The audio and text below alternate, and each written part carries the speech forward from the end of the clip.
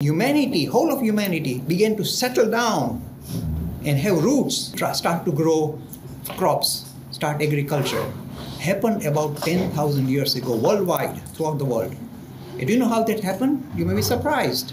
That happened because humanity discovered one magic animal, a very gentle animal called the cow. Because the cow is such a wonderful animal, you put even dry grass in the winter at one end and milk comes out at the other end. Huge amount of milk comes out. So the human race settled down, the whole of humanity began to become settled down, start farming, start having villages, becoming civilized, developing a language because of the gentle animal called the cow. Now this is suddenly, I didn't realize that. See the relevance of this idea of how the cow is considered to be so holy in our tradition.